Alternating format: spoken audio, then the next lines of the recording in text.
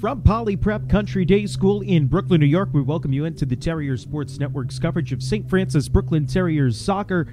As tonight, the Terriers take the pitch against the Bryant Bulldogs, who come in at 3-1 in second place in the Northeast Conference, with the Terriers sitting at 5-4-1 overall, but just 1-3 in conference play. Into the air for Naranjo. He swings it up into the box, and the first player to get there was George Gill for Bryant.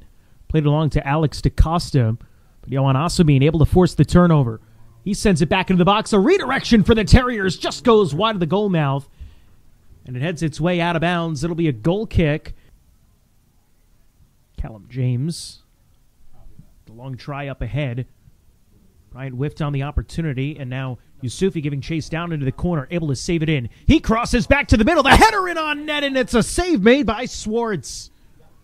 As again the pressure continuing for the Terriers as the short goal kick up the middle is taken away. Here's Yusufi with Swart coming out, and that's an easy goal for Elmedi Yusufi, and the Terriers take a 1-0 lead.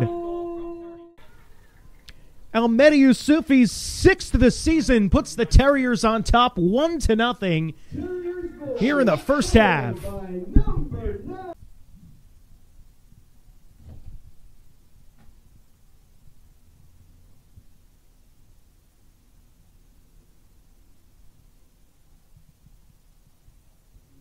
The cross, Shockey with the shot, and he scores! The long-range missile by Yohan Asamin sets up Rami Shockey for the quick strike goal, and the Terriers go up 2-0 here in the first.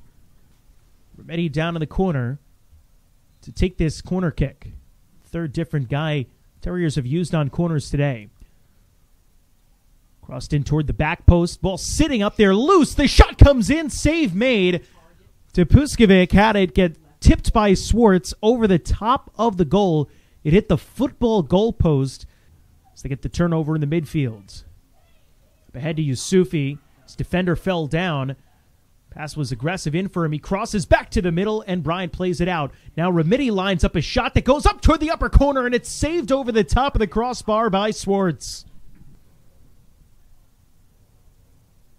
Positioning. 2.5 left. Bryant's got the ball, looking to advance. Play across inside. Gallardo got there, but it came right to Lee, who fires a shot and a save made by James. He pushes it toward the corner, where Puglisi picks it up and sends it up the far side of the field. Going to take a running start, hit the vault, and fire it into the box.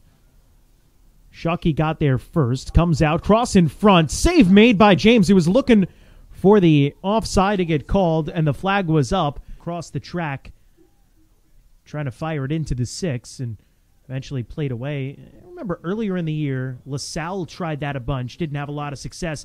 Now the Terriers on a 2-on-1. Staying onside was Belfonte. He's got a run, but what a play made by the goalkeeper, Will Swartz. He's ping-ponging all over the place as Toriani plays it head to Asamin. Terriers trying to play it up. Far side, Belfonte on the run inside the box. Plays across back to the middle. Toriani the redirection. And it's a 3-goal lead for the St. Francis Brooklyn Terriers. Still has not touched the ground as it's played ahead. One hop into James, who with his foot plays it offline. Bryant was offside. It does not matter as the St. Francis Brooklyn Terriers have defeated the Bryant Bulldogs 3-0, and with it, the losing streak has come to a close at 3 consecutive games for the Terriers, and they improved to 2-3 in conference play, picking up 3 big points today with a 3-0 win over the Bryant Bulldogs.